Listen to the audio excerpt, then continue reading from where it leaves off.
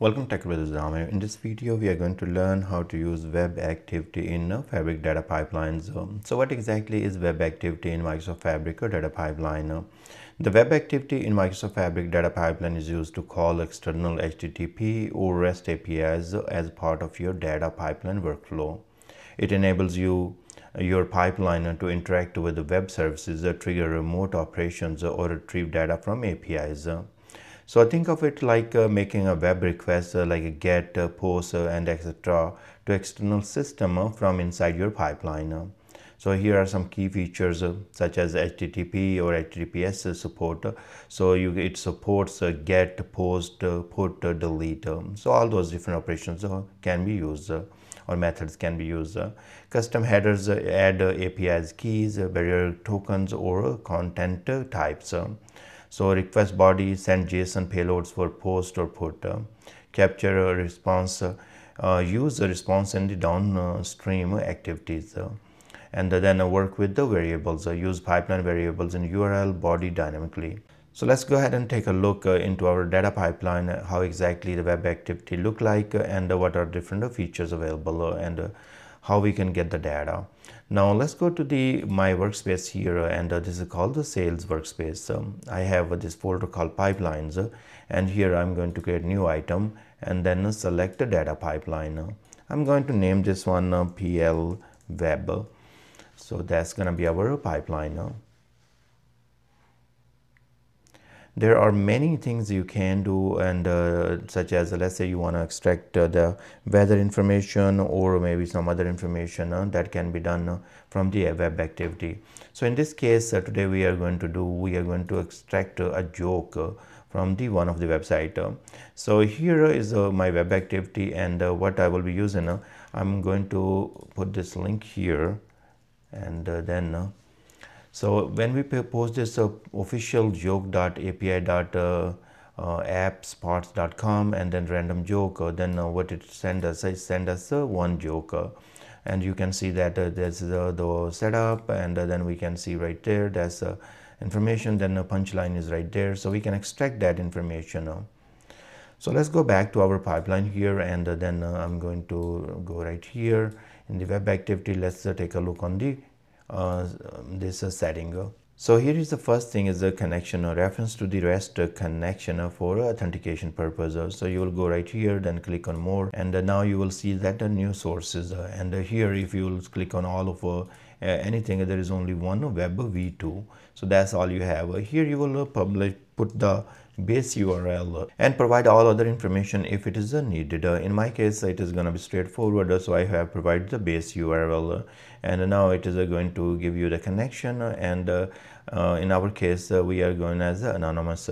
Now we are going to go ahead and connect, and then what we will do from there, we'll be able to get some information. So here's my web activity ready, and now you have a relative URL. In those cases you can provide the information here, or you can also save from the or put from the variable. So here is a different parameters. You can use a parameter or variable if you have to provide the relative URL from the parameter or variable. Here are the methods. You can see we have get, post, put, and delete. So these are different methods available, and also there is a patch method available. So depending upon your needs, you will use one of the method. I'm going to use the get method here, and then here I don't have any headers and all that, but if you need to provide the headers, then you can provide headers. Headers that are sent to the request, for example, to send the language and type of the request, header accept language EN/US, content type application JSON. So in those cases, depending upon your method or what you are using, you will be providing more information.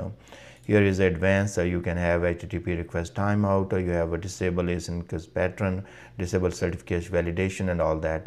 So there are different parameters you can pass through it depending upon your needs. Now we are all good here, and I'm going to go ahead and execute this pipeline, and then we are going to take a look on the output.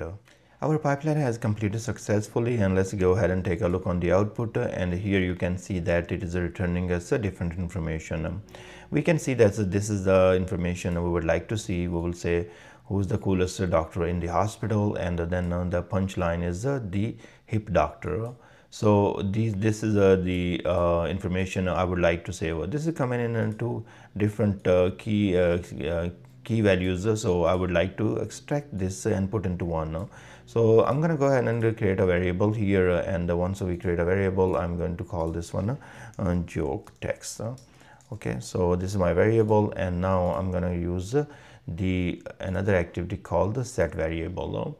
So I can use set variable here, and then I'm going to connect my web activity with this one, then go right here and go to settings here, and this is my joke text variable.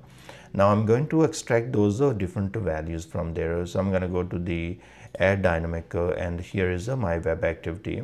So I'm going to concat because remember that there are two values we will be concatenating. So in the concatenation, what I will want to do, I want to do the output dot in this case is a setup, and then I would like to do some more. I'm gonna do right here, maybe put a dash here, and then I will put the second time what I would like to do dot punchline. So I'm gonna write that as well, and output dot punchline. Okay, so this looks great, and we are gonna hit OK, and now we can go ahead and execute this. Once we execute that, it's going to web activity is going to go get the new joke for us, and then it will be saved into the variable. From there you can do a lot more. Maybe you want to save this into the table, or maybe write somewhere in the file, so you can pass this variable and perform all those different operations. But goal was to introduce you to the web activity and tell you what different type of methods you can use here, and how connections are made, and I think we have done that part. So let's go to the web activity. Here we see that this is why don't React developers like nature, and they prefer the nature DOM. So that's the punchline, and if I go right here in the variable output, and you can see right there, so we have a name of the variable joke text, and then a value for that one is right here. It has concatenated the value here. So that was our setup, and this was our punchline. So that's the value we can use in next activities, or maybe we would like to write to the table or file, we can do that. So I hope you learn how to use the web activity in Microsoft Fabric pipelines, and I will see you guys in next video.